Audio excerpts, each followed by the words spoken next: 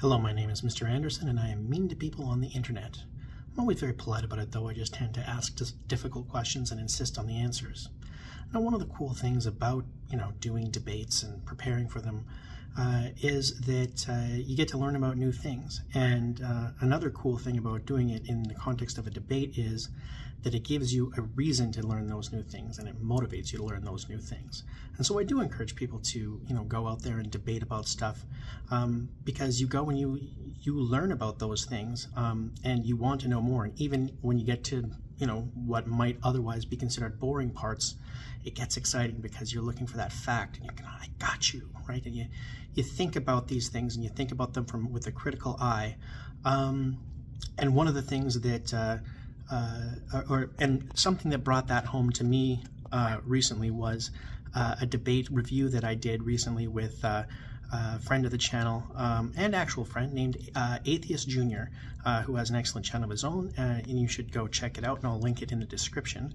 And he just debated our friend Kent Hovind on the subject of embryology, and we had the opportunity during the context of our debate review to talk to a PhD PhD evolutionary biologist who teaches this stuff to university students for a living, and we got to chat to him about this subject and gave us a great crash course on embryology and why it matters from the perspective of proving evolution, why it is good evidence for evolution, and why the arguments with respect to intelligent design and creationism when it comes to the evidence for embryology just fall flat. And so that's what I'm sharing with you guys today. I literally talked about this in class today, and like one of the things we do is we talk about development in birds and we compare it to development in mammals. And the funny thing is that, bird development, the way that embryo is shaped as it develops is that it is a very specific morphology because it's basically a flat disc because it has that giant massive yolk. You think about a chicken egg, right? Like that yolk doesn't divide. The cells are just this little bit that sits on top of that. And then you look at a mammalian embryo. And the weird thing is a mammalian embryo doesn't have any yolk. We don't need it because we develop in utero. We have a placenta. We get our nutrients from the mom, right? But the embryo looks like a bird embryo. It doesn't look like a starfish embryo or something else that doesn't have any yolk. It looks like a bird embryo. It's this flat kind of structure, and then it does the same kind of cell migration to get your 3 basic germ layers. Why does it look like that? Why does it look the same as a bird embryo, but different from a starfish? Because we share a more recent common ancestor, and that common ancestor had this big, massive yolk for a self-contained egg, right? Okay. Like the point of using development as evidence for evolution is that you see similarities that only make sense in the context of a hierarchy of increasingly recent common ancestry. Right. And you can go through these traits and identify them little bit by little bit. That's like the big thing. And Ken just doesn't understand that, right? So to some degree, you have this debate, you're talking to a brick wall. Yeah, the thing that I thought was kind of missed was that you can explain the similarities between the different embryos in terms of common design when we're talking about the common structures, right? These embryos look similar, in terms of when they're growing a backbone because both of them have backbones, so those are going to look similar. And they're both have skulls because both of them are going to have skulls, and so those things are going to look similar. And it's that's fine, right? But the problem is, okay, but then why is it that we both have, I'm going to call them gill slits because it's just easier for me to call them gill slits.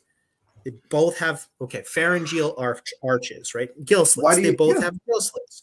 And the thing is, and you sort of said this, AJ, but I don't think it registered for him, was that they're not just folds of skin, right? And Dan, you can correct me on this, but my understanding, or AJ, because AJ nailed it. AJ had it. He nailed it. They're way more than folds of skin, and they have all of this. Mm-hmm. They've got the cartilage, and then they've got the blood supply, and they've got these different things, and those things look very similar to the way that gills work in a fish. Those are all the base structures for. That's why we call them gill slits and not human slits, is because they look like fish gills. They don't change, fundamentally. in the fish. They do in the humans. They become something like totally different. They take a left turn, but It's actually they still kind of look like, it's your parathyroid is what it becomes. yeah, it becomes this like way different I literally thing. learned that this week. It becomes those bits of tissue become the parathyroid in terrestrial vertebrates. Well, couldn't you go into the argument then, maybe like, well, if it was common design, why did it have to be designed in such a way that all these different structures come from this specific embryonic stage of development? Was the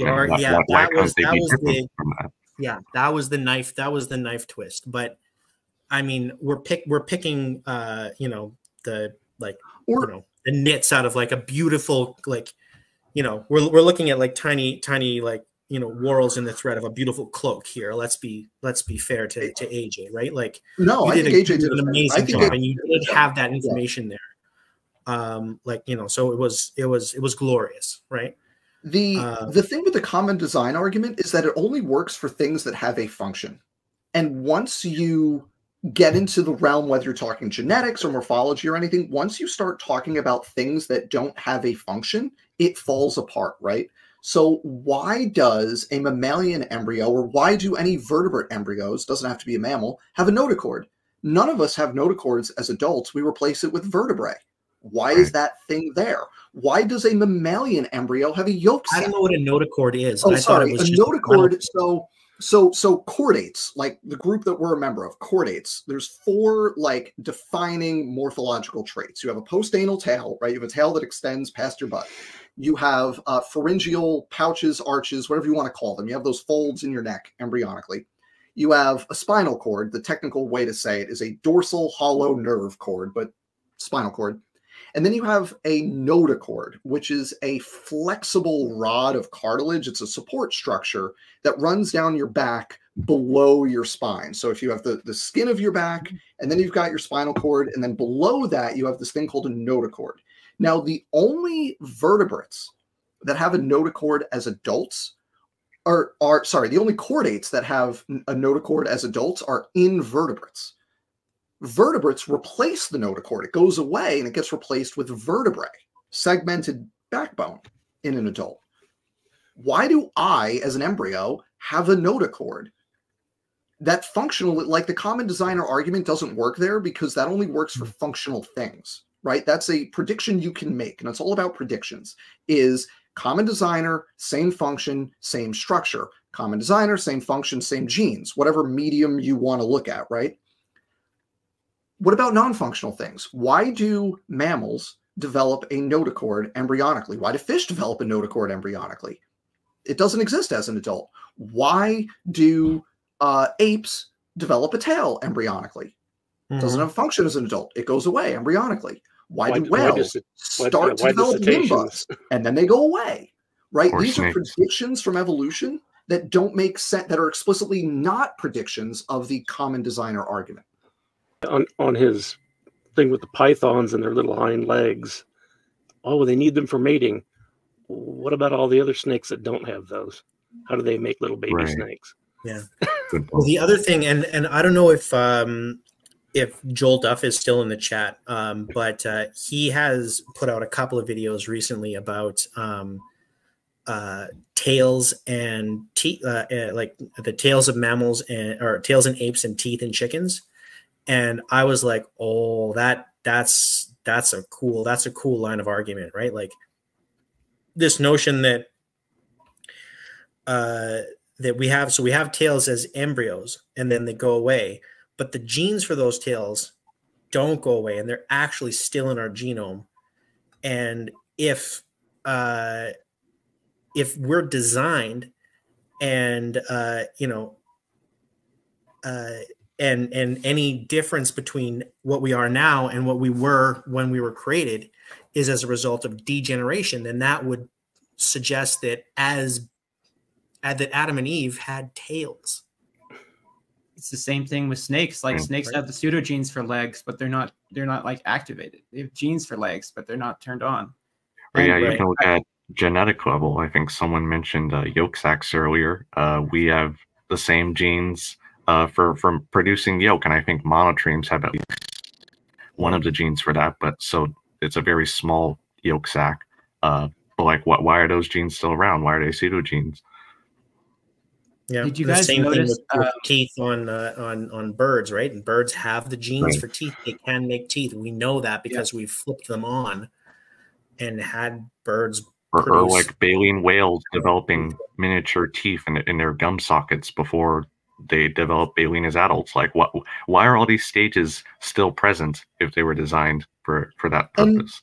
And not just why are they present, but specifically they are present in the pattern common ancestry predicts them to be present in, right? Like, you don't see, for example, you don't see like insects with genes associated with vertebrae or a bony endoskeleton, right? You don't see chordates with genes for a chitinous exoskeleton, even though you would, mostly consider like insects, more primitive, right, in the kind of naive view compared to vertebrates. So you would maybe think, oh, well, maybe those older genes are still present, but they're not. No, it's because it's a pattern of divergence from each other in a nested hierarchy. And what you're looking at are what is present in the common ancestor, not as what's present in the, the simpler things.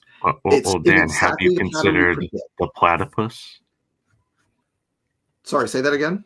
I said, but Dan, have you considered the platypus? I have. Actually, I have actually considered the platypus. I've heard of this animal. Tell me more about it. I do this like I love when creationists like, well, have you thought of like, my friends, I do this for a living. Yes, I've thought of that. Like, yeah. Sorry, it's just always amusing whenever you ask, or whenever we ask for a chimera organism like that breaks the nested hierarchy, they always go to the platypus and virtually nothing else, as far as I can tell. But like, here's the thing with that, and everybody should know this: the platypus is basically a perfect example of what we would expect as something that is ancestral, that has traits that are more ancestral, that are closer to like our common ancestor with reptiles, but is partially along the line to mammals, right? So a platypus is an endotherm. It has fur. It has mammary glands. It doesn't have nipples. It still lays eggs. It has an amniotic egg like reptiles. It's like this wonderful, people hate the phrase like living fossil, but it is like a living transition between a reptile-like common ancestor and more derived mammals. And like, and as venom. I just ask creationists, like, learn one thing. Pick one thing. I don't care what it is, but pick something and please learn it. And then stop making that bad argument. And there you have it, my friends. So those were Atheist Jr. and Dr. Dan Stern Cardinal, also known as Creation Myths, on his channel Creation Myths. Both of whom are amazing people and whom you should go and subscribe to right away. And you should probably also subscribe to me because everybody loves me. I'm very nice.